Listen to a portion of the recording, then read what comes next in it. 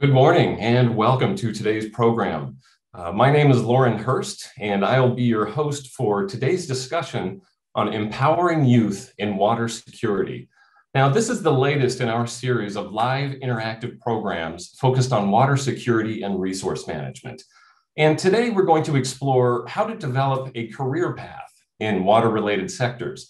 Our expert panel today represents different professions in the water resources management space, from civil society, the government, and also the private sector. And we're going to hear about their experiences and explore several example career paths in each area. Now, this program is going to proceed in three parts. And over the next hour and a half, we're going to discuss, number one, the importance of water diplomacy and international cooperation skills. Number two, we're also going to discuss some strategies that young professionals can use to develop their careers in the water profession.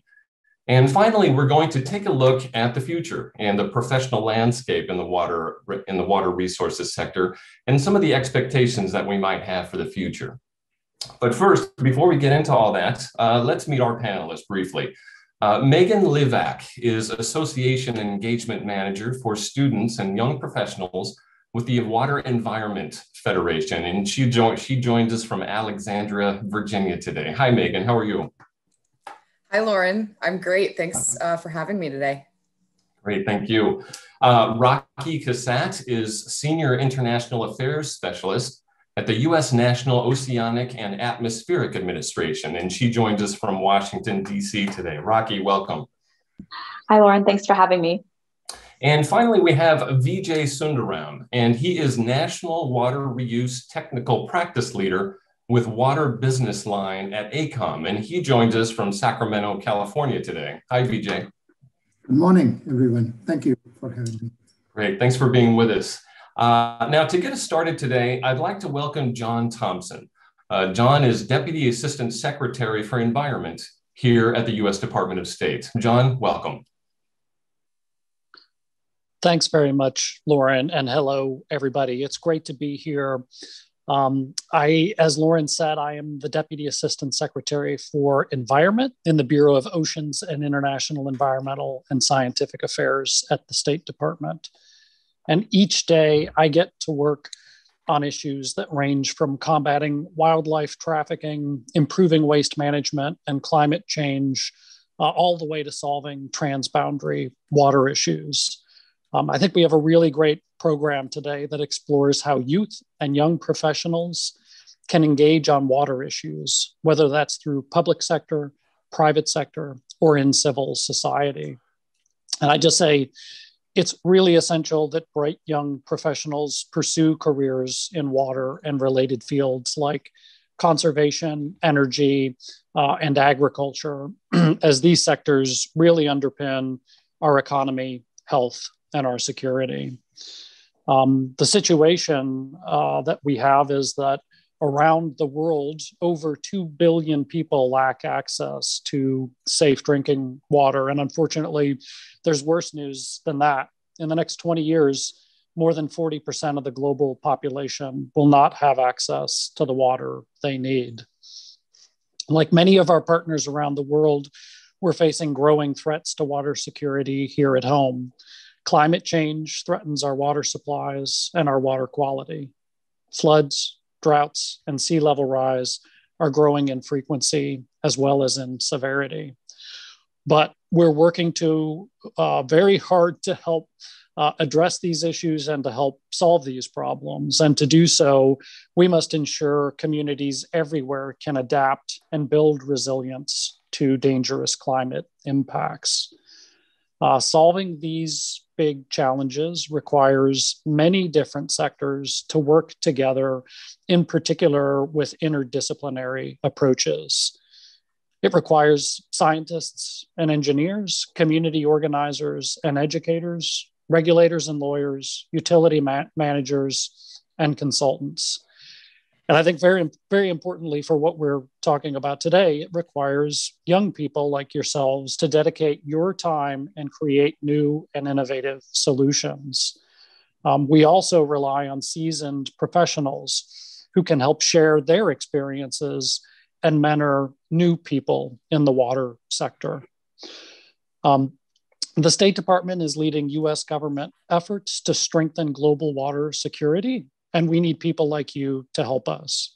To learn more about our environmental work, follow us on Twitter, Facebook, and Instagram. You can simply search Sci Diplomacy USA, and our accounts should pop up in your search. So please ask questions, tell us your stories, and enjoy today's program and the many insights that our speakers will share with you. Thank you very much. I hope you enjoy the program today, and back over to you, Lauren. Great, thank you, John, for those comments. I think you really underscored the importance of addressing this issue, and that's exactly what we want to help communicate today, is how young people really can get engaged in this sector and really push forward the solutions that we need. So let's go ahead and get into the first part of our program. And let me give you just a little bit of background. When we conceived this program, we wanted to illustrate the many different paths and professional disciplines within the water sector. Now, this is an interdisciplinary approach, and it's very important that we pursue that because it also applies to many other areas, such as climate change, which is very pressing and is going to be a subject that will come up repeatedly in our discussion today. And so that is why we are presenting three different viewpoints, from the civil society angle, from the government, and from the private sector. Now, to explore that further, let's turn to our panelists and to get an idea of what they do and how they got to where they are today. So Megan, let's start with you. Tell us a little bit about your work and some of the highlights of your career path, and how did you get started? Sure. Thanks, Lauren. So I like to say that I just kind of fell into water. I'm an example of a non-traditional addition to the sector. So I graduated with a psychology degree and wound up working for a consulting civil engineering firm in New Jersey in their water wastewater group. But my real start is through volunteerism and a passionate community, which I found through the New Jersey Water Environment Association, which is actually a member association of the Water Environment Federation. There, I chaired the Young Professionals Committee, where I found an unbelievable community of like-minded water professionals. And as I got more involved with my member association, I also got more involved with WEF. And WEF has 75 different member associations and 35,000 members. I love the way that WEF brought professionals together. And now that I work for WEF as the Students and Young Professionals Manager, I have the opportunity to really continue the legacy through events like the Community Service Project. So this project aims to make a difference in the WEFTEC host city by leaving a positive impact, not only on the local water environment and educating the community about the value of water. It's organized completely by students and young professionals from all over the world. And the day really brings together over 100 passionate volunteers.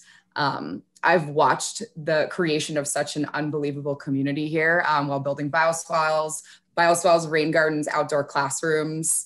I've also had the amazing opportunity to help bring wastewater treatment to Costa Rica with the Global Water Stewardship, which is an organization that educates and supports Costa Rican communities to create their own wastewater infrastructure within their local communities.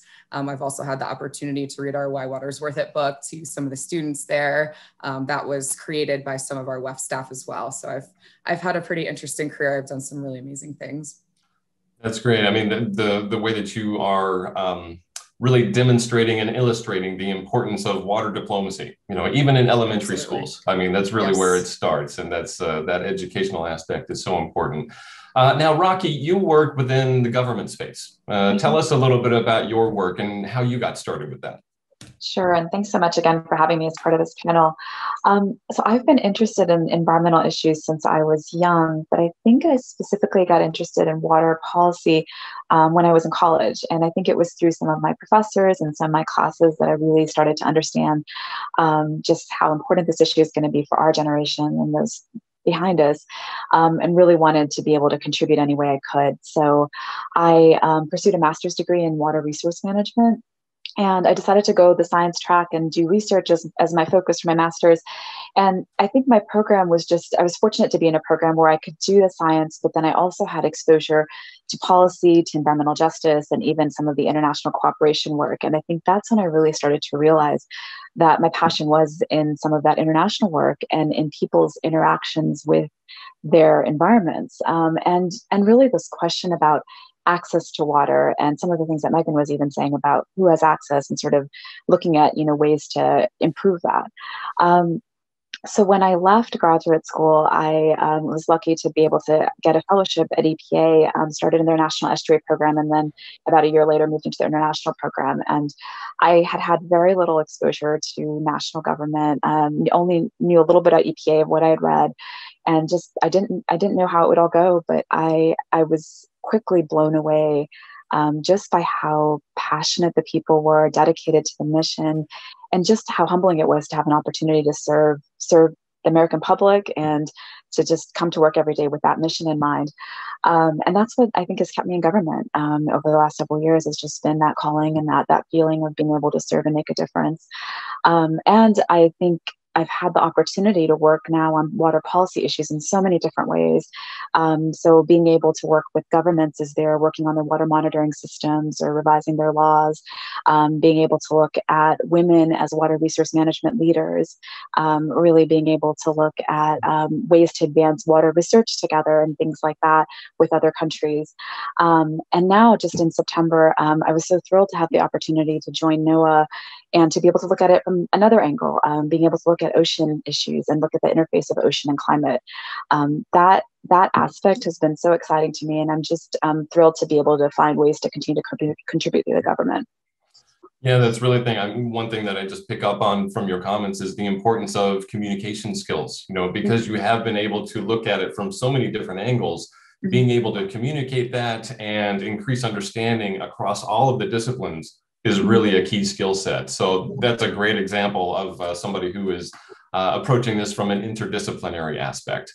That's great to see. So now, Vijay, you come to us from the private sector. So tell us a little bit about your work and how you got started.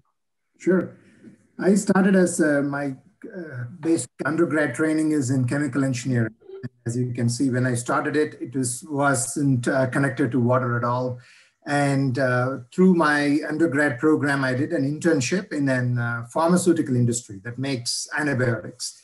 And when I showed up that day to the pharmaceutical industry, they said, as an intern, I get to work with one of the departments in the back end of the facility. It happens to be, it is a wastewater treatment and recycling facility of that industry.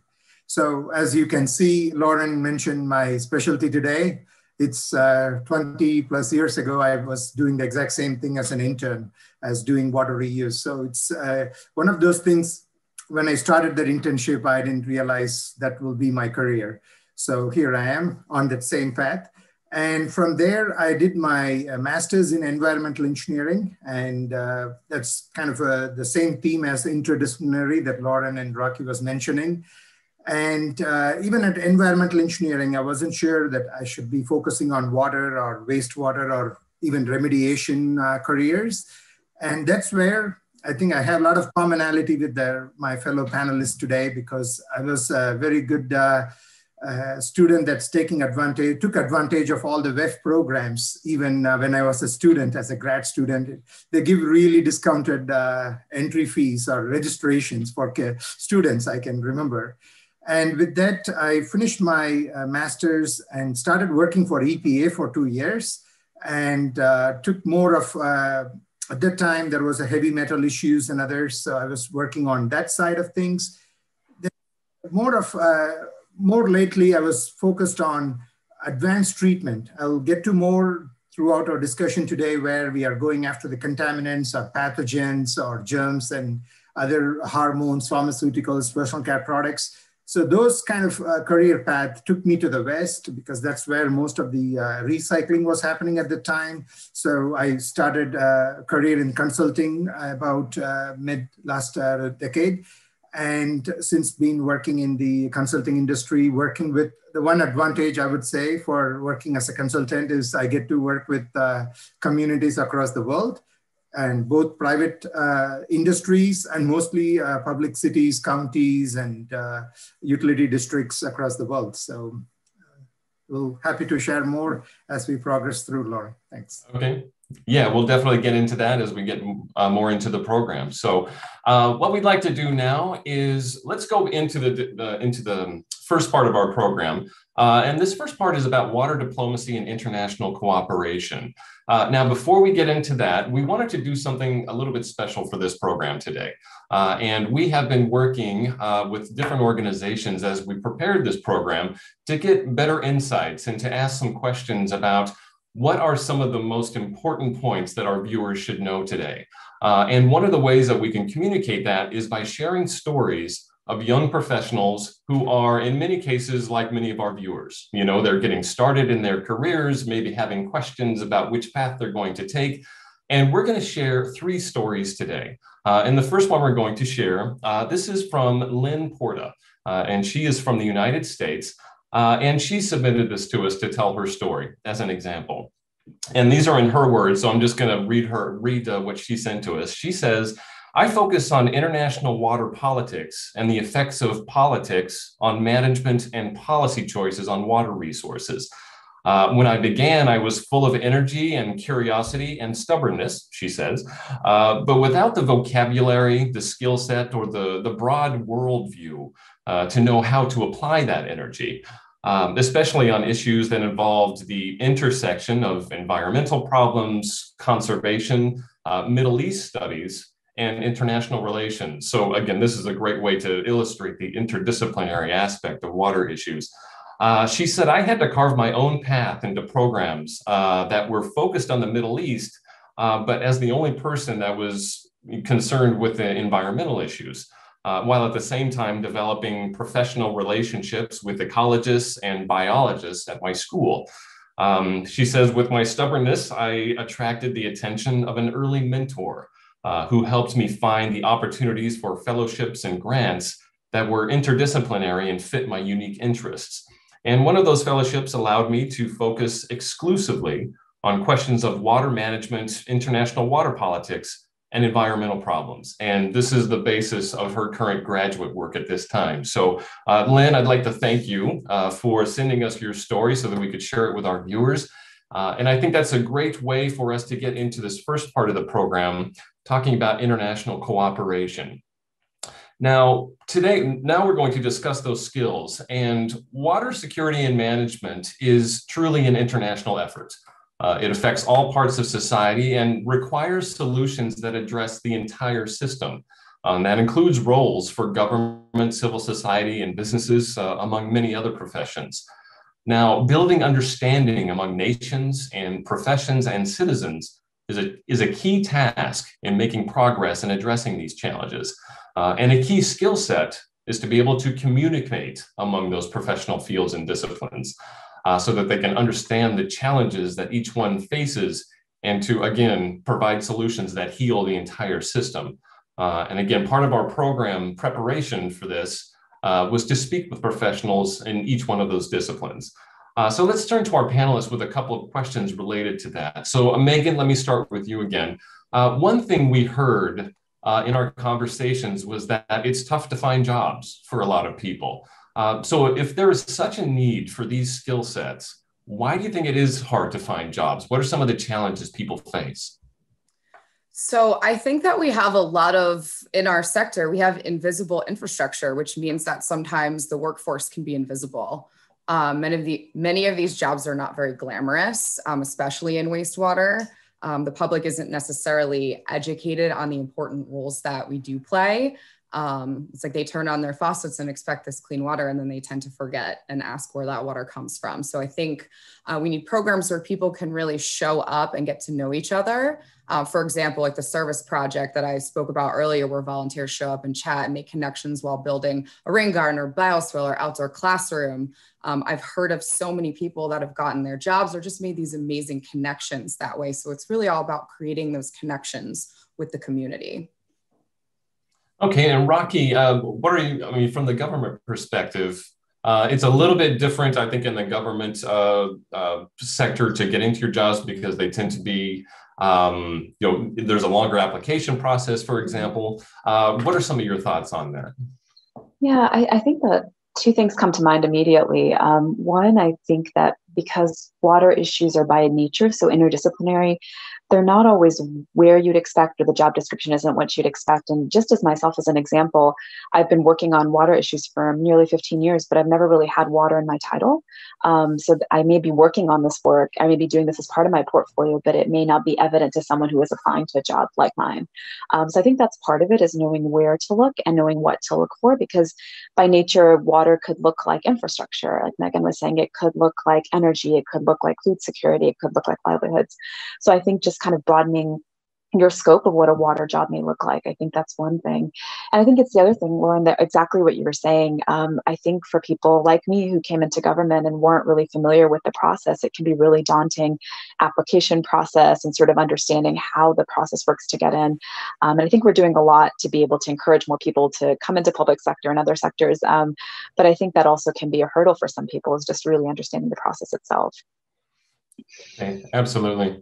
Now, Vijay, what are your thoughts about that? I mean, you come at it from the business perspective and also, an engineering perspective as well. So what is the level of need, do you think, in your space? And is it hard to find jobs, or what are some of the best processes people can follow, or strategies that people can follow to identify and learn about potential jobs?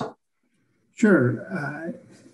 When I think about this question, I would start from, let's say I'm running a project for a water infrastructure project, and the number of disciplines that gets involved in a project. And if I started counting in my mind, it's more than 10 or 15 disciplines we have in each project, starting from environment. When we think of water, like Rocky is saying, it could be multidisciplinary. You might not even know you are impacting, as a structural engineer, one of the largest water infrastructure in the world, because from their mind, it's a structural engineering work. But I think the water brings a lot of those disciplines comparing to other sectors. Even as working as a private sector, we bring big teams, delivery teams, to each of our infrastructure projects.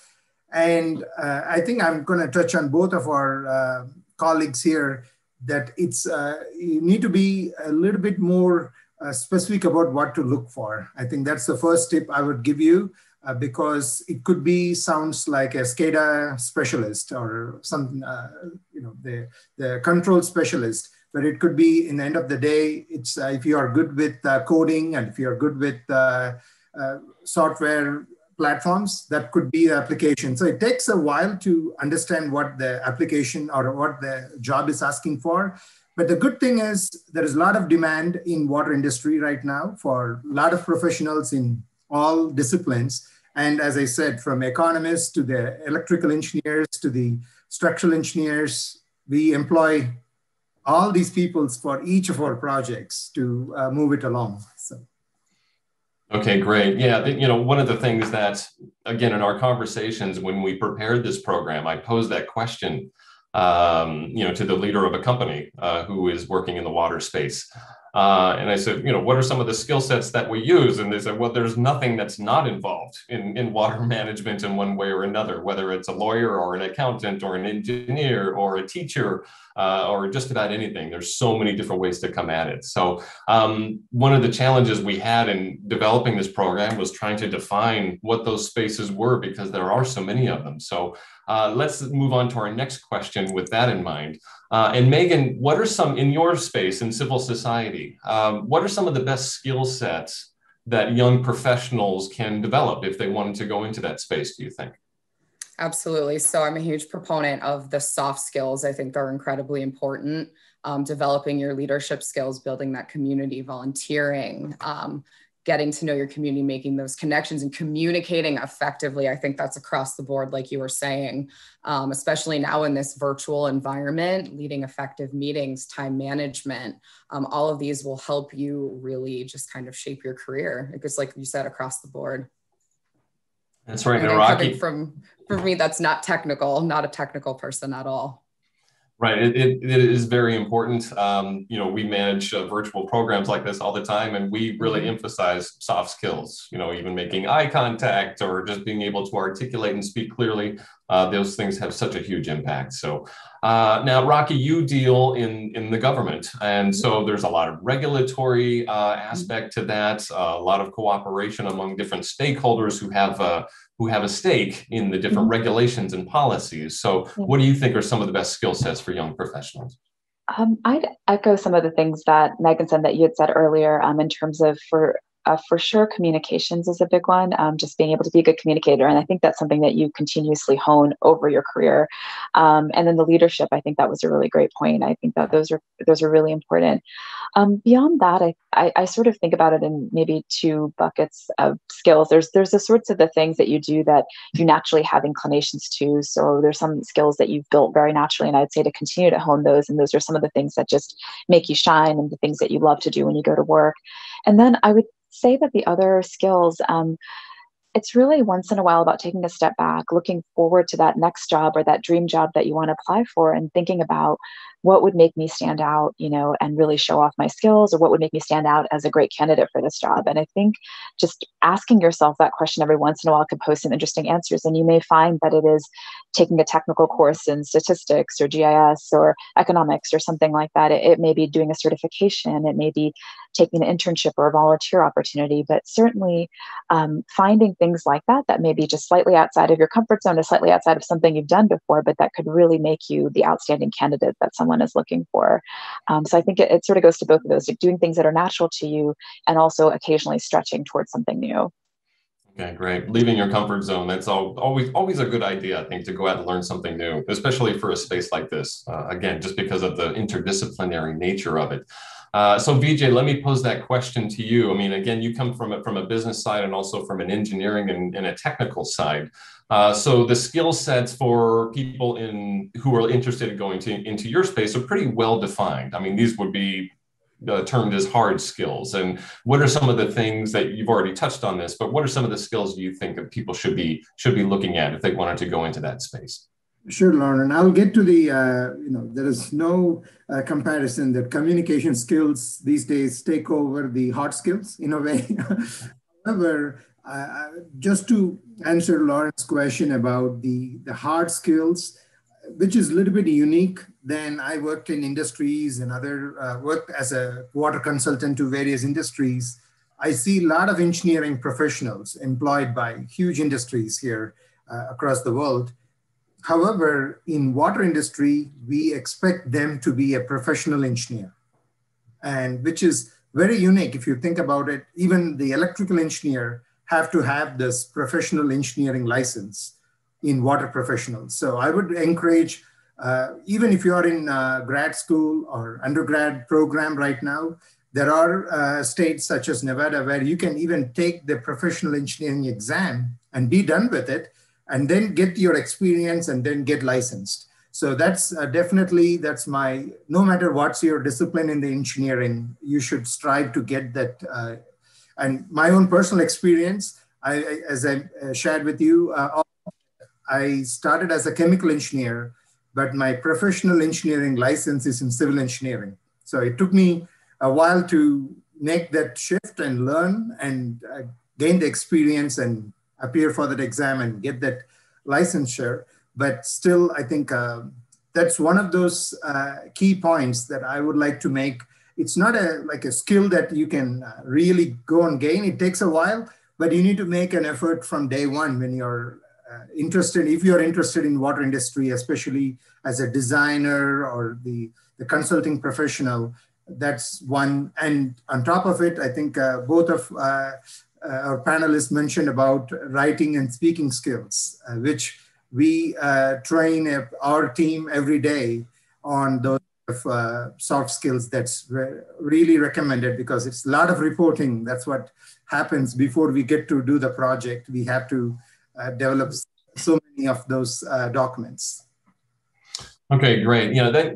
It's interesting because the three of you do come at this from different angles, civil society, government, and the private sector. Now, one thing that I've read a lot is that the importance of being able to have an interdisciplinary skill set. And a lot of times this has been termed as a Renaissance man, somebody who is not necessarily specialized in any one field, but kind of understands everything and kind of sees the big picture.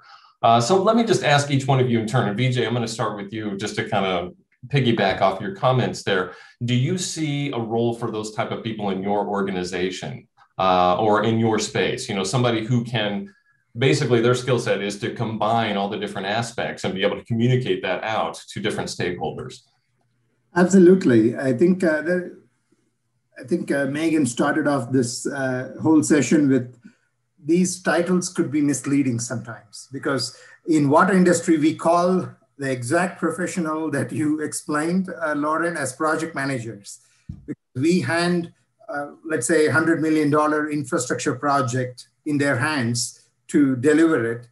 And their main role is to make sure from rate studies, that's where the economist comes in picture. They have to make sure the utilities were able to pay and the rate structures and everything is good, until the operations, startup and commissioning, where we bring the operators to make sure it's almost like they're getting a new car almost. It's a very expensive piece of equipment. They are gonna take over and keep it as their own system. So we train the operators in the end. The commonality, the reason and all the engineering discipline comes in the middle. But as a project manager, you have to think through all these steps and make sure the good project managers bring that skill set of bringing the right people and doing the right moves. As you said, the big picture, they are a little bit of generalist, but they are very, how do you say, precious commodity in the water industry, I would say. Right. Now, Rocky, let me pose the same question for you. I mean, again, and I would assume that in your space, because you are dealing with so many different stakeholders, that being able to see the big picture is a great skill. Yeah, I think we have both. I think, in the type of work that I do, you're right that we dabble in a lot of the technical issues and need to understand a little bit, but need to be able to make those connections and then effectively communicate those to our stakeholders. And I think that, we have people that are subject matter experts that get really deep into a particular subject, and we rely on them heavily in order to make those communications, make those projects effective. So I think we have both. A lot of my work has really been in that sort of broader, making the connections between different disciplines and making those programs go. But I think in the government, you need both for sure. Okay, great. And Megan, I know that you appreciate the value of soft skills and being able to communicate. We saw that in action when you were reading the book to the elementary school children in Costa Rica. So, but let me ask you that same question. I mean, being able to see the bigger picture, because you do work in civil society, but the work that you do is also impacting the perceptions that people have about regulation and some of the technical aspects of water. Absolutely. And I think, like, for me, and Rocky and Vijay were kind of touching on this, like, I don't come from that technical field, and trying to get into water I kind of struggled, kind of trying to find where I kind of fell in there. But I found that for me, I've kind of worked as a connector from the stakeholders and the technical people and the non-technical people, because there's so many different professions throughout water. I mean, you can be in water through business development, marketing, sales, operations. You could be a scientist, a biologist, an academic. So that's kind of where I bring everyone together and connect them and kind of help them make those connections themselves. So there's always a place for you in this sector, which I tell people all the time. It might take a little bit of time to find it, but it is there for you. There are endless possibilities. Okay, great. Now in part two, we're going to get more into detail on that, about some of the career development strategies that young professionals can use. But before we do that, we're going to take a couple of questions from our audience. Now, one of our viewers asks, internships are often seen as a key pathway to enter the water sector, but can be hard to find. We kind of touched upon this before. What other kinds of experiences do you think are valuable for young professionals to have? If there's internships that are not available, for example, what are some other things that they can do? Megan, let me start with you. I think If there's no internships, I mean, getting involved in another professional organization, finding opportunities that way, getting involved with like a stream cleanup or a different group, an environmental group, and kind of networking there and finding other opportunities that way. Going international, see if you can find an organization that does some kind of international work and kind of finding ways to get plugged in there. So there's so many different ways. And again, like I was saying, there's so many careers within water. So maybe thinking, okay, I couldn't find an internship at this engineering firm. Maybe I look to see if there's something in marketing, if there's something at a wastewater treatment plant, if there's something within water policy. So kind of broadening that search instead of just being super focused in on a specific thing. Okay, great. So keeping your options open and having an open mind to see what comes through. Okay, now Rocky, for you in the government sector, when there are no internships and people want to get involved in that, maybe a more regulatory space or stakeholder management space, what are some of the opportunities you could say are available? I think that's a good question. I'd echo what Megan said in terms of finding opportunities to volunteer, or maybe a project abroad or things like that. Another thing that comes to mind, and I think this is where your community of folks that you know and maybe your mentors comes into play, is if you're interested in a particular government office, finding someone that you might be able to shadow for a day or just get to understand their work a little bit better, or even just sit down with them for half an hour, 45 minutes to learn more about their work. That's a great way just to get to know their career path and get to know what worked for them, and also for them to get to know you. And I found that people are really generous with their time when you reach out for that sort of thing. So again, like using your network in order to find people that are doing this kind of work and getting a chance to shadow them or talk with them or maybe support them on a particular project. That's another thing that comes to mind for me. Okay, and Vijay, the same question to you. And again, coming from the technical and like an engineering perspective, if somebody wants to get involved in that space and learn more about it, are there internships available? And if not, what are some of the ways that they can get more experience and find out more about that space? Sure, absolutely. I think internship is a key part of our strategy on finding the right talent because it gives a very good experience for our team to get to know them more in a long, prolonged couple of months or more than that. In a summer, let's say summer internship. So we encourage internship as much as we can and emphasize it and bring the right folks into the right offices. And just to help that audience about the question, if they try, let's say, a certain route, and if they're not able to get the right internship, and I think both Megan and Rocky mentioned it, you should not, I think, stop that search because you can, as Megan said, there is wastewater treatment plants is in every community, and water treatment plants are in every community, and they do employ interns. I have met so many of the young professionals through that program because it's mainly a city-sponsored program. So there is a vested interest from the community to train you in a way. And as Megan and we know, there is always, we are looking for new talent to be added to this operational side because there is more I can touch on, like in recycling. We are even creating a new realm of operators for the future, what we call it as an advanced treatment operators. So like there is traditional groups, and we are even developing new career paths. So never stop from one angle. And the last idea I would give is, the industries. Don't forget the industries in your area because they do water, because they come from a compliance of water. And they also have an issue with water compliance and treatment. So they need interns to help them. So look from all angles. That's what I would say. Yeah, that's a great point in that one thing, because the water sector is changing and we have a lot of impacts from climate change that are becoming increasingly clear.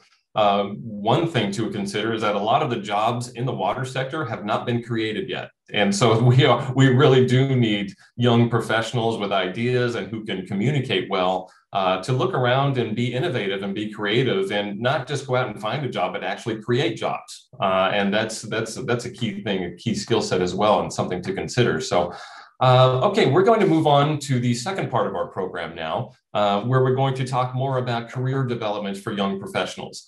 Now, before we do that, I'd like to share another story about career development. And let's take a look at Adolfo Romero. And he is from Mexico. And he sent us his stories. And he says that studying physics may be the biggest challenge of my life. And the reason why is because the universe has always awakened our curiosity and desire to uncover its beauty and complexity. Now, for me, the study of everything in physics, from atoms all the way to planets and galaxies, is fascinating. Sometimes it has seemed overwhelming and confusing, but a few years back, I discovered the Stockholm International Junior Water Prize. And I found that working on water issues was a great place to apply my science skills and inspire others to do the same. And after representing Mexico in 2014, I'm devoted to inspiring more people to create a better future. So again, here's another example of somebody, and thank you, Adolfo, for sending that in, who is approaching this from a science angle, but there's so many different ways that you can apply that. And so as we get into our second part of our program, we're going to talk more about some of the steps that young professionals can take to develop a career path in the water profession, some of the more practical steps. Now, the main points we're going to discuss are first, how to develop a professional community. And second, what are some of the resources that are available for young professionals? Now, again, in our conversations in preparing this program, we had a couple of key insights. The first one that we noticed is that technology has had a big impact on how people connect with each other and also how they develop professional relationships. So when you think about that, you can think of things like LinkedIn. You know, how do you connect with people through social media? And another point is that because the water profession is so diverse with so many different actors, mentor programs are very valuable in helping young professionals make sense of what career paths are available. So let's talk to our panelists once again about those questions. So Megan, let me start with you. How would you advise somebody to establish a professional community within the water context? And what has been your experience with that? I would definitely suggest getting involved, whether that be joining a professional association, an organization in the sector, a cleanup, a social event in your area that draws other students and young professionals. For me, for my story, becoming a part of the WEF community through the New Jersey WEA honestly changed the trajectory of my career. I like to tell this story. I remember being at the annual conference and I was at my booth because I was doing marketing and business development. And one of my friends who worked for our electrical sub-consultant came by and asked me to attend a YP meeting that afternoon with her. I was like, YP, what does that mean? It's like, okay, sure, I'll definitely try it out. So I went and signed up to be a part of the committee. I met some really great people there, became very involved with various young professional subcommittees, and was elected as co-chair and then chair of the New Jersey WEA Young Professionals. That year, the association then sent me to the YP Summit, which is a joint leadership conference. That year, it was held in Austin, Texas, and I met so many incredibly like-minded and passionate professionals during my time there at the summit. By the end of the day, it's like, I know this is where I want to be. This is the sector that I want to be in. This is the work that I want to do. And I did struggle a little bit with that because I wasn't an engineer or an operator or didn't have any of that technical experience that put me specifically into the sector. But like I had stated before, there's so many ways to be involved, whether that's through business development, operations, academics. There's just an endless number of options to be involved. So it's kind of come full circle now that I have the opportunity through WEF to create a space for YPs to learn and to grow as leaders and connect and facilitate conversations between these volunteers wherever they may be in the sector and create a space to confront various water issues. Absolutely. And I think that kind of comes back to what we were talking about before about the importance of being able to see the big picture, and again, even creating a job. So for those of our viewers out there who do not have a PhD in chemistry or something like this, don't be intimidated. It's really great to join these organizations and just learn and ask questions, because there are opportunities out there. So Rocky, let me ask you the same question. I mean, within the government, for example, if you wanted to get more into the policy side of things, what are some of the best ways to establish a professional community? Yeah, I love what Megan had to say about just getting involved. I think that's just it, jump into projects that are of interest to you, offer to help, offer to support them. I think, there's multiple things you can do when you're first starting out and starting to build your network. Again, it may be relying on alumni networks. It may be joining new organizations. When I first moved to DC, I just tried to look around and see, are there organizations that I could volunteer with, or are there groups I could become involved with? There was a great group for young women environmental professionals, and that was perfect, for something that I knew that I was interested in joining. And then also got involved volunteering with a great organization, Water for People, and that sort of got me started in building my network. And then coming into the professional space, I think it just kind of cascades over time. You start to see people at meetings and at conferences. They get to know and love your work. And I think you just start to build these relationships over time. And I think it's about finding ways to be helpful to people, and in a genuine way, really helping people make connections, helping them get their work done, encouraging people and supporting them when you can. And I think that's part of what builds your professional community over time. I think you start to sort of see people as part of your community, of people you rely on as you're taking on a new project or taking on a new opportunity. And I think mentors can really help you with that. They can open up new doors. They can help encourage you to, go apply for that job or to do that sort of thing. So I think it's all of those things in building your network. Right, absolutely. Mentors are such an important aspect of that, because you can learn a lot about it in school, but when you go talk to somebody and they're actually working in the field and they say, okay, this is how we actually do things, and this is how things get done. There's always the intangibles, like you said, that make a huge impact. So now, Vijay, coming from the business side, what are some of the best ways in your space, that in your experience, in terms of building a professional community? Sure. I think I'm going to piggyback on both Megan and Rocky on this, because it's the same template. And I would say I always compare our industry to others just to see how we do things.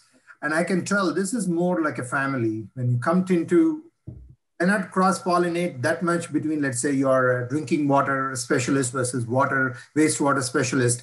But once you get into that realm of, let's say, you're going to a local section meeting on, as Megan said, that's like your state section, or even more of your city's local section meeting, they become more of a family, because they are having a vested interest for you to succeed. If you, as Rocky said, they are very, very open to committing their own time to help you answer your questions or sit down and talk about your career path. So I think the first effort is you need to look for those opportunities and volunteer, or even just show up and participate. I think that will open your eyes. And I can speak from my own experience that I was in Cincinnati as a student, and I had a lot of mentors from the consulting business at the time. And they were not even, I told them clearly I wasn't even planning on joining their firm, but it didn't stop them from helping me answer my questions. So I think that's the uniqueness that we have in the water industry that other industry cannot claim. That I think by nature, they are very helpful crowd that we are having. So. Absolutely. I think one other important point to make, and this kind of goes back to the beginning part of our discussion, is, how do you find jobs? And this is really one of the best ways to find jobs, is just becoming part of your community, going out and asking questions. And really, it's about positioning yourself, to put yourself in a position to where when somebody thinks, well, I need somebody who is curious and is innovative for this position, who do I think about and who do I want to apply for that job?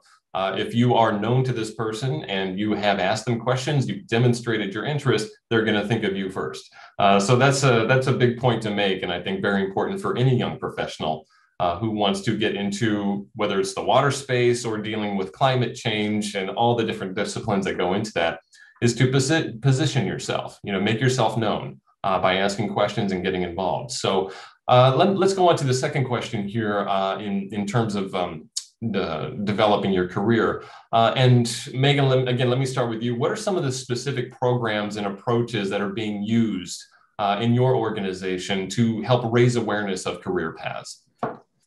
So we have so many. I narrowed it down to a few that came to the top of my mind, but I would definitely say the Water Leadership Institute. It's a program that's aimed at educating and developing the emerging leaders within the sector and building stronger connections with other water professionals throughout the sector. I was actually class of 2019, and it was such an unbelievable experience. We have our mentorship program.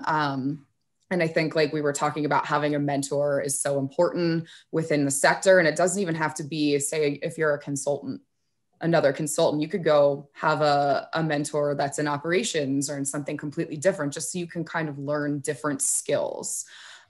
We have the YP Summit, which is a joint leadership event where YPs can network and talk about emerging issues within the sector. And then we also have a lot of programs for students, like the Student Design Competition, which gives students real world design experience. So lots of really great stuff for both students and young professionals. Okay, great. Now, Rocky, again, coming from the government angle, and again, focusing on policy, what are some of the approaches that you use to raise awareness for people and some of the skills they might need to build to apply for jobs and succeed in that space? Yeah, I think it's so for, I guess, government at large, and thinking specifically about EPA and NOAA, since that's where I have the most experience, they have a range of programs that are fellowships or internships geared towards giving people a taste of what it's like to work in the public sector.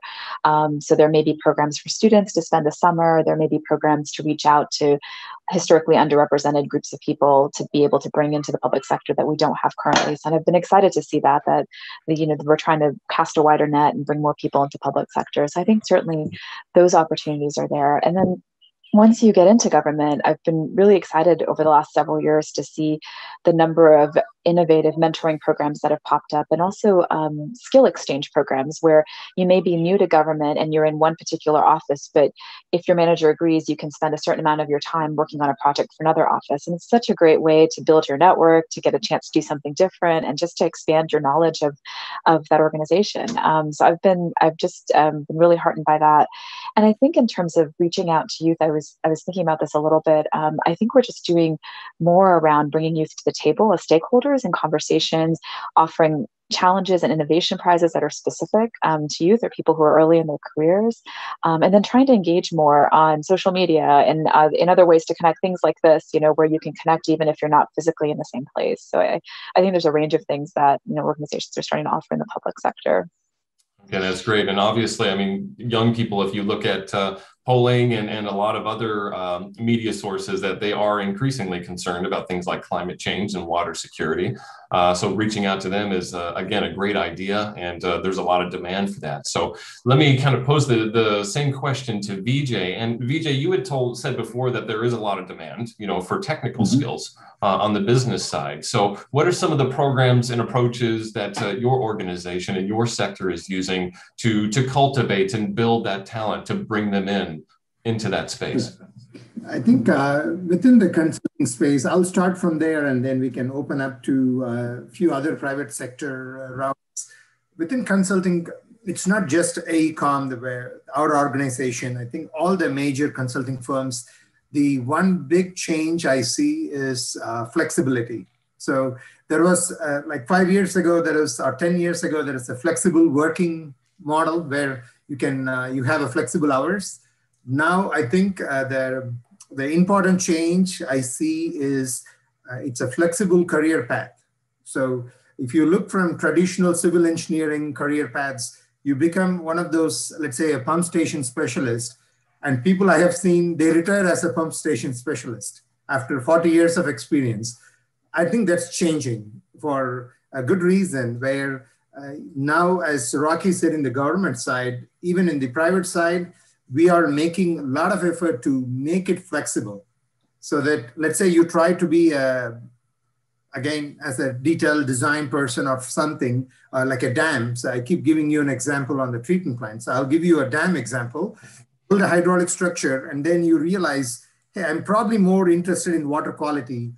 we are making those paths within our organization so you can transfer to a project or roles where you can learn the water quality issues because you became more passionate or you're more curious about that. So I think it's a very big change, if you ask me, in the industry, because things are getting in a better way where there is more flexible options. And another important areas where we are encouraging this is just because you're transferring from one career path to another, it is not going to impact your advancement of your career. So that's another one where we don't want to penalize people for exploring their minds. We are actually, in the other way, encouraging them to start thinking, what are you really passionate about? Let's go after that area.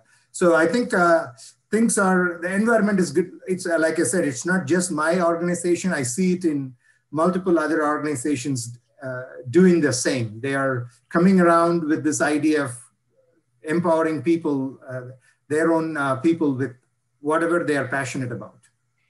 Again, that's interesting. I mean, one of the points that I got from our discussions, again, in preparing this program, was that you see a lot of people who start out on the science side of water, for example, but then they look at it and they say, well, maybe I want to go more on the education side, or maybe you want to do more on policy.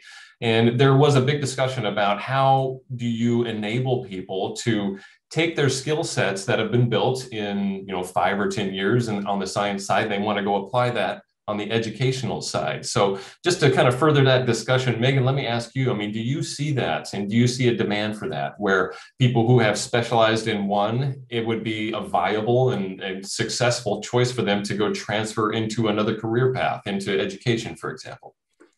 Oh, absolutely. I see that all the time, and kind of touching on what Vijay said before about the water sector is a family. It's a community. People want to help you. So if someone sees that you're super passionate about something else, they want to help you get to where you want to be. And there is a place for you to do that. So kind of leaning on your network, finding a mentor that might be in that specific area to help you get to where you need to be. But I totally agree when Vijay said this is a family, this is a community, and we are all working towards the same goal.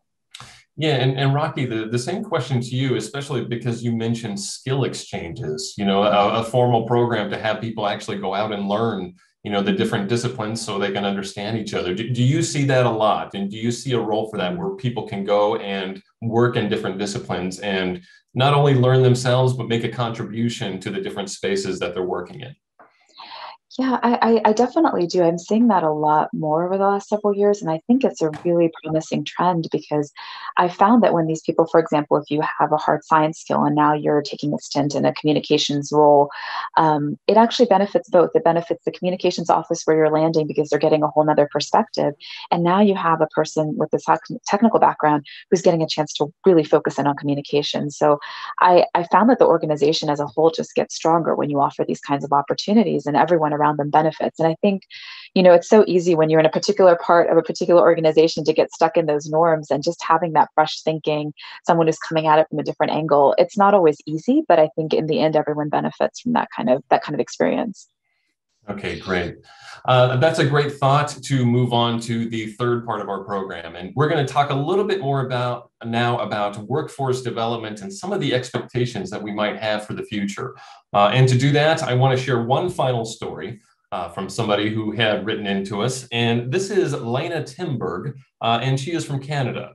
And she said that she became interested in water issues in high school when she attended a conference on whether water should be a human right or a commodity. Now, throughout her undergraduate studies in college, she focused on different water-related topics, including indigenous sovereignty over traditional waters and environmental policy.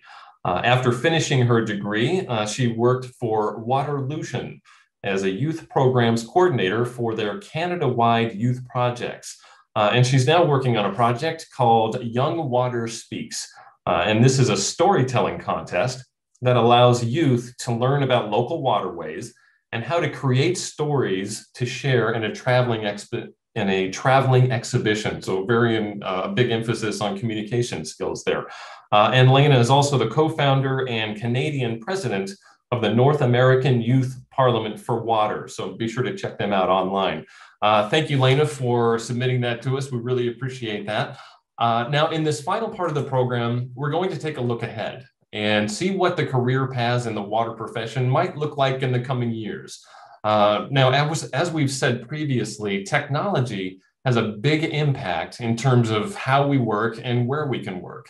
Now, over the past year, because of the pandemic, we've seen this in action. And we're going to take a look now at how workforces interact with each other, because a lot of us are working remotely, and how they may develop in the future. So let's turn to our panelists once again for some insight on those questions. So Megan, let me start with you. What are some of the major trends that you see in your field over, say, the next 3 years or in the next 5 years? So the first thing that really came to mind for me is that there's a silver tsunami happening. Like, the older workforce is retiring, and we're going to need the younger generation of leaders to step up into their roles. So bringing that new knowledge into their roles, and then onboarding non-college and I think vocational candidates.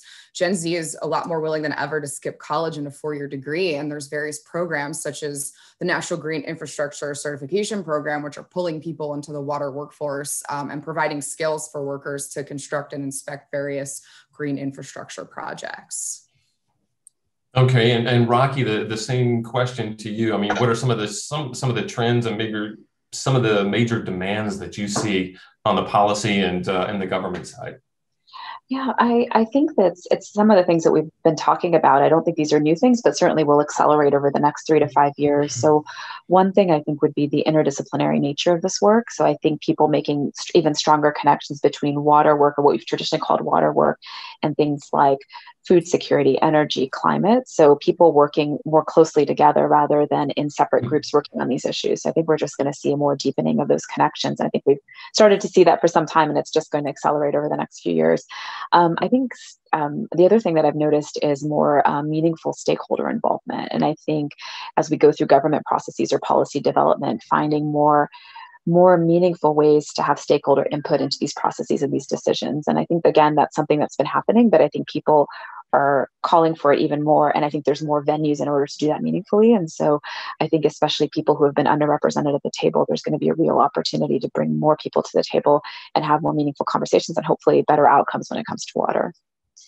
Absolutely. And as Deputy Assistant Secretary Thompson said at the top of the program, these are sectors that impact everywhere: energy, water, agriculture, food security.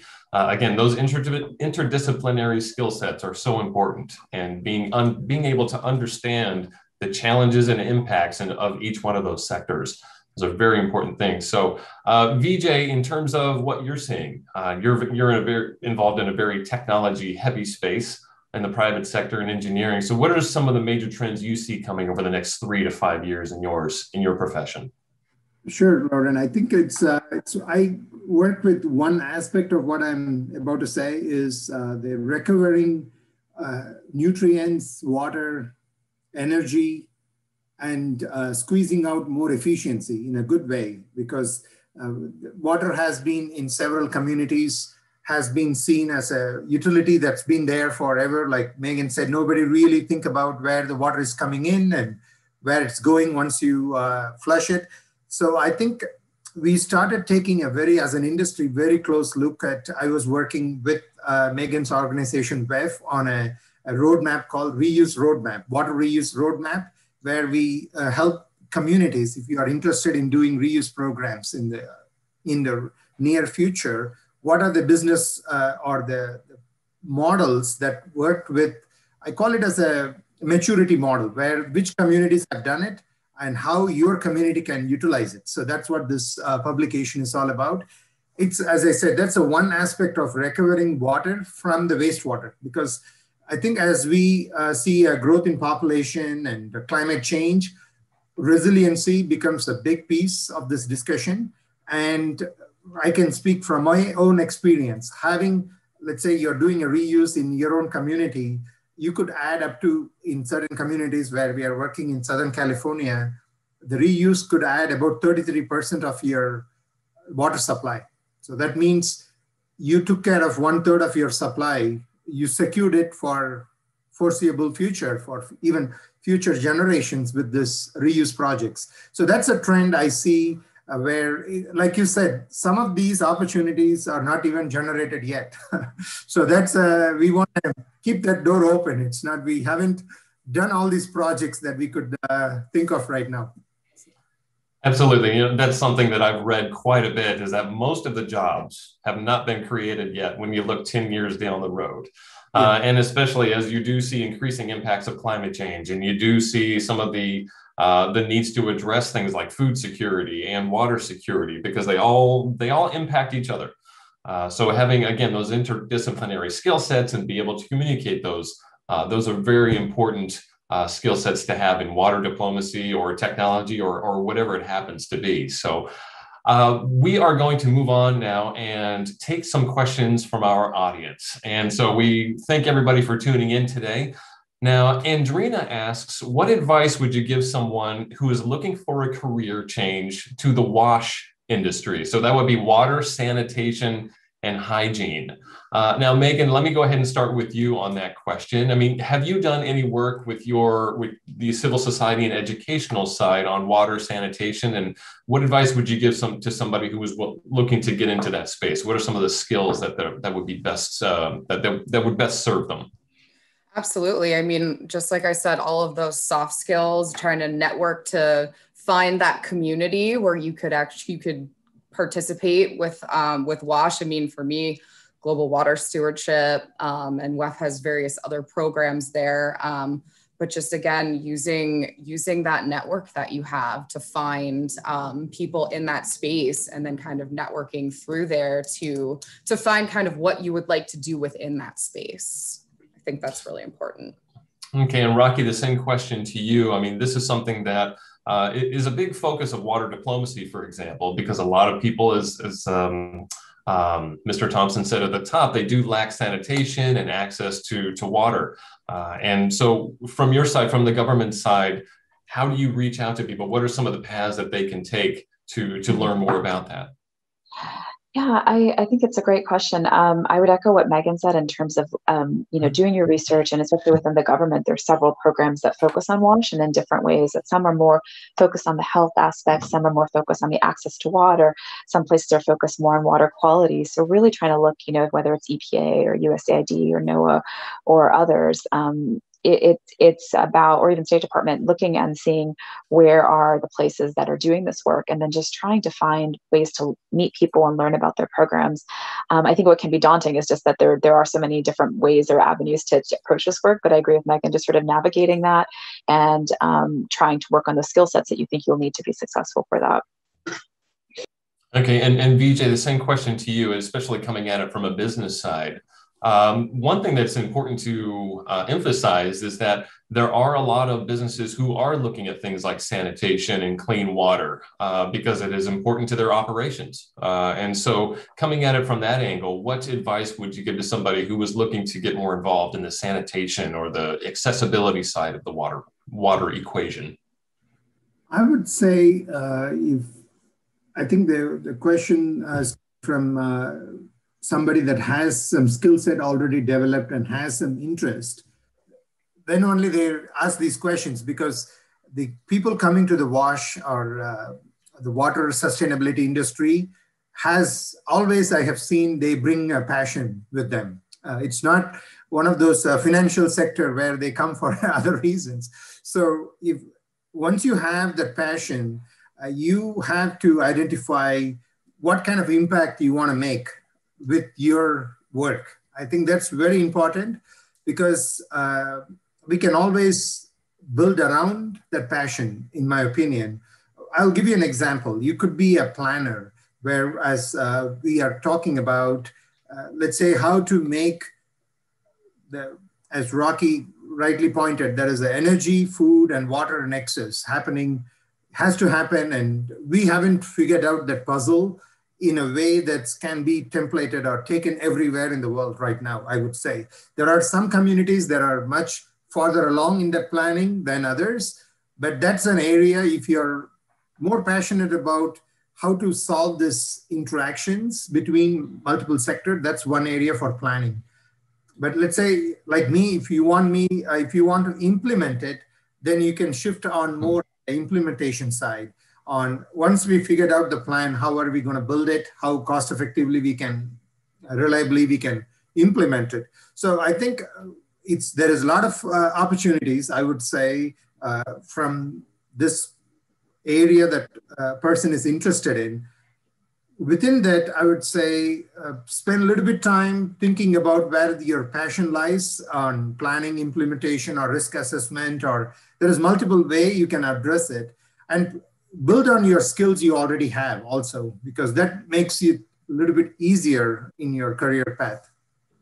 Absolutely, build on the skills that you have. And again, because there are so many different ways you can come at this, you can also switch into something later on if you find something that's more interesting or more suited to your skill set.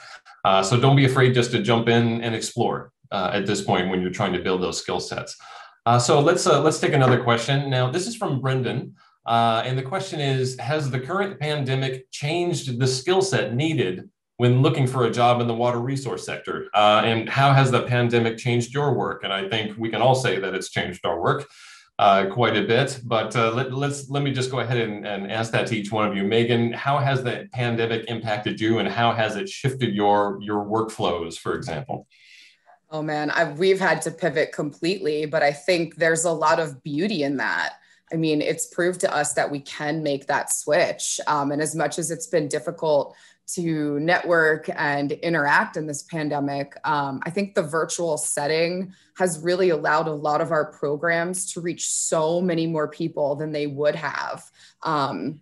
Many students and young professionals that I see, and I was one of them, didn't have the means to travel to events and conferences, or because they're just really starting out in their careers. So they might not make the travel list within their company. So we've been able to reach hundreds and hundreds and hundreds of more people than before worldwide. Like, for example, I'm working on a program now, and our in-person would have brought between 60 to 70 people out. And we currently have about 200 people signed up for it. So just being able to reach so many other people and patting yourself on the back for being able to pivot. I think that's really important, not kind of looking at this as, oh, this has been so hard, but oh my gosh, look what I have created. Look at what I've learned. Right. Absolutely. And being able to look at a difficult situation, but then pivot and say, okay, how can I turn this to my advantage in some way? So I can say that because virtual programming, of course, has become much more popular, and we're able to reach a lot of people this way. And so we're seeing now that it's becoming a core part of communications practice, is being able to present and communicate online. So now, Rocky, the same question to you. And you had mentioned the importance of stakeholder engagement. Now, obviously, that involves communication and developing relationships and understanding. How has the pandemic impacted you, and what do you see maybe will be the effects on the future?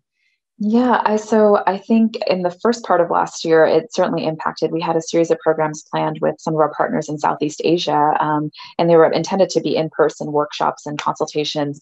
And we really had to rethink, can we do this virtually? And then given the time difference and access to the internet and things like that, like how can we be creative but not exclude people in the process of doing that? So I think it started some really good conversations that I think, as Megan said, will ultimately lead to good outcomes if more people are able to participate. There's a richer conversation that can happen there. The second half of the year has been interesting because I joined NOAA at the end of September, and I've been fully virtual since I've started. So I've started a brand new job and been entirely virtual. So just meeting new people, starting to build those connections virtually, I think has been a whole nother realm. And people have been gracious and just really warm and welcoming and friendly. And I'm so grateful for that. And I think it's really made me rethink, how do we do work? How do we build relationships meaningfully in this kind of an environment? So I think that for me, on a personal note, it's been sort of a different kind of shift. And one of the things that's been promising is my current work involves a lot of international meetings and discussions and negotiations, and seeing how those organizations have shifted to going virtual and what that could mean for how we rethink those kinds of meetings in the future is a really interesting thing. I don't think we'll ever replace the value of face-to-face conversation and face-to-face meetings, but I think there may be some creative things that we'll be doing in the end. Absolutely. And now, Vijay, for you, I mean, this is an interesting question because, again, of the technical side of your work, and how you're communicating virtually. So how has that impacted your work? And what do you think will be the impact in the future? Are you going to do more things that are going to be virtual? Or how do you see that playing out? I think as Rocky ended her discussion, I think it's going to be hybrid because we cannot overlook the importance of personal connection in our, in any industry. That's very important. I'm a big fan of balancing that. But let's talk from what it taught us is now we could work in, especially this, I think this question is coming from what changed. I think it's there is a lot of positive change that happened because now we can work in large organizations such as AECOM, where we have people connecting from across the world on each projects. So it opened a lot of doors. I would say it's more on the positive side, and especially comparing to a few other teams, our teams is all over the world, and still the time zones are a problem. We cannot fix that one because I try to have a live meeting, and there are some countries that are midnight, so we don't want to, have them be awake all night. But at the same time, once we work around the time zone issues, I think this virtual workspace is a very positive trend, I would say. The other one, just to kind of open up for opportunities in the utility sector, is with the pandemic, because there is a question about pandemic, and we are a part of an essential industry where you have to have a water and wastewater for a thriving community, reliable water source. What we found was that the operators were being rotated out because they don't want to put all of them in the same shift, because what if there is some kind of a infection happens or some issues happens throughout those. So they started rotating. What it forced us is to rely on a lot of, how do we call as a digital twins, and having opened up quite a bit of innovation in the hard, reliable automation and controls. So that's more to come, Lauren. I think we are just seeing the start of it, and a lot of utilities are interested in modernizing their systems right now. Okay, absolutely. And as the importance of water conservation and water resources management, again, because of climate change and other factors, as that becomes increasingly important, I think you'll see a lot of technology being applied for those solutions. So let's go on to another question. Now, Mike is in Cape Town, South Africa, and he asks, how do developing countries engage in this space? And are there international programs to foster career development? Now, Megan, I know that you have been down to Costa Rica, so maybe you can tell us a little bit about this and your experience and how you're engaging with the developing countries, and what are some of the needs and some of the priorities that you see that could really help increase understanding and make progress on those things. Absolutely. So yeah, even through WEF, so WEF is an international organization. So we are involved with many different aspects, but as far as global water stewardship, there are like Water for People, Global Water Stewardship, many other organizations that you can get involved with, Engineers Without Borders, if you're looking for more of that international feel. And they're all very different. It just really depends what you're looking for. Like as for Costa Rica and the GWS, we have a little bit of a different model where we go in and we empower and we educate the communities to build their own wastewater infrastructure, because they only have potable water there. So if you're looking for something along those lines, you could definitely get involved in an organization like that, or going through Water for People or Engineers Without Borders, where you're going in and building some type of structure. So there are many organizations that have different chapters of Engineers Without Borders. So it really just depends what kind of work that you're looking for. But there are organizations that do many things out there.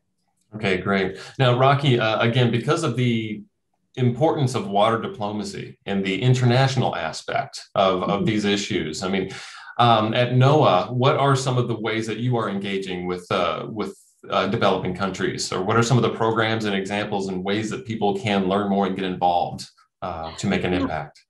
I think there's a few things that come to mind. So I think we certainly do engage with specific countries on particular technical issues. So there may be opportunities where a country comes to know or to EPA or someone like that and says, "Hey, we're working on this particular issue that we have with governance. How did you all approach that in your country, and can we have a discussion around that?" So we do that pretty routinely, where we'll say, "This is how we set up this estuary program. This is how we set up this work that we're doing on blue carbon. And if you want to do something similar, these are some things to consider," and we'll have a dialogue about that. There may be other instances where we may want to do joint research projects. So where one country and another country may have similar interests in a particular topic, maybe related to climate change, maybe related to storms, something like that, or we're trying to build. Especially recently, there's been a lot of work on disaster risk resilience, so really being prepared for disasters as they happen. So working together with countries, again, on how do we do early detection, how do we make sure that data is out there so that people can make good decisions in time.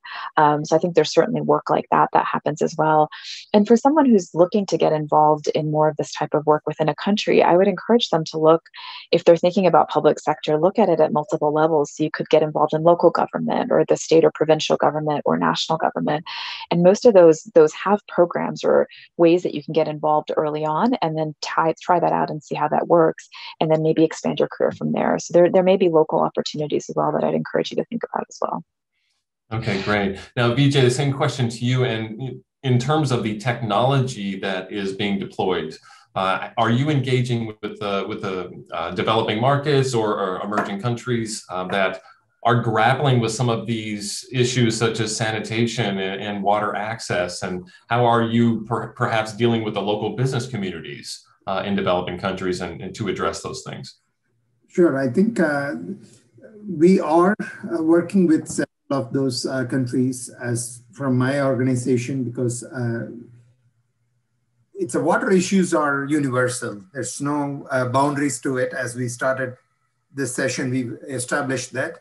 And also, when you do the kind of advanced reuse, such as portable reuse, there are a lot of public acceptance issues that I see. It is not unique to one country, because people are coming at the same project. The question people are asking is kind of universal in a way. So it makes it a little bit more this technology or knowledge transfer much easier in a way, because it's not like I don't have to deal. There is a different regulatory requirements from the government, but the people's expectations, people's relation to water is kind of universal in a way. So that's, it's a good trend. We are seeing we are able to transfer some of the learning curve from vice versa, because there are some, like Israel, if you take it, they have pioneered water efficiency much further than us. And I think they get invited to WEF and other meetings all the time because for that knowledge transfer. And that's, I think, another point I would like to make to this person that's asking the question. Water in, let's say in the United States, in Canada, there is independent associations that runs these, are dedicated to this issue. Some countries, it may be a civil engineer society that has a WASH network, sub-network within the civil engineering meetings. So you need to also check those venues out before kind of create your own. Otherwise, I think you should create your own team to have like this like-minded people coming around and discussing their issues. Okay, great. Thank you for that. We're going to switch to another question now, and this has more to do with a skill set that could be applicable in just about any sector or just about any profession. That's the value of mentors. But we're going to talk about it, of course, in terms of the water space. So one of our viewers is asking, what have been your experiences with mentors, and what should young people look for in a good mentor?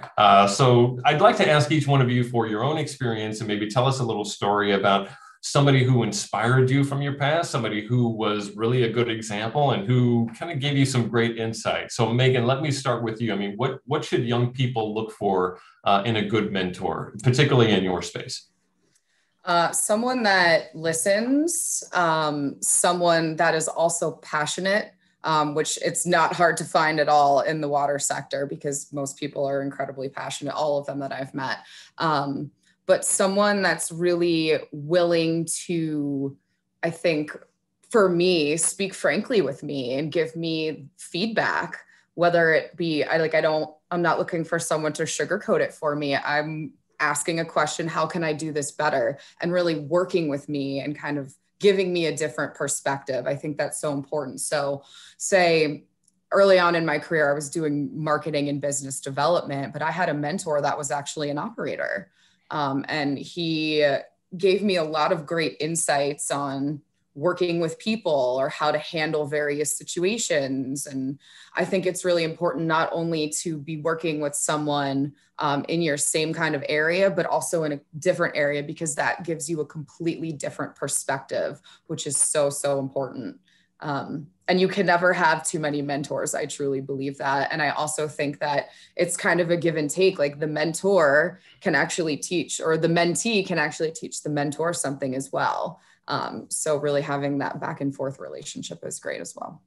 Yeah, absolutely. I think that's a very valid point, because these days, a lot of young people, again, this has to do with technology. A lot of the people who are coming up now and entering into these fields are digital natives. They've grown up with social media. It's second nature to them to be able to communicate virtually, for example. So, and there is sort of a generational shift there as well. So that's a very interesting point that the mentors can also learn from the mentees. So, and Rocky, the same question for you. I mean, again, for your space in the government, it can be very complex, and there are lots of different stakeholders that you're dealing with. What should somebody look for in a mentor as a guide to help them navigate that?